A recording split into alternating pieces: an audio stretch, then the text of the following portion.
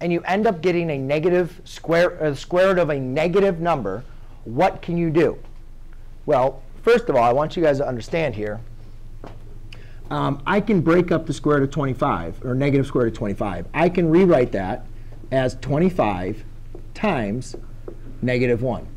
Do you guys agree with me that under the radical, 25 times negative 1 is the same thing as negative 25? Yes. Does everybody agree with me? Yes? No? Now, what's nice about this, remember when we did the separation by multiplication and separation by addition? Some things work for addition, which they don't work for addition, or some things work for multiplication, they don't work for addition. Here, I can take the square root of 25 and the square root of negative 1 separately. If they were separated by addition or subtraction, you could not do that. That's what everybody does. They do it for multiplication. They think they can do it for addition and subtraction. But since these are separated by multiplication, I can do the square root of 25 times the square root of negative 1. So what's the square root of 25? 5. What's the square root of negative 1?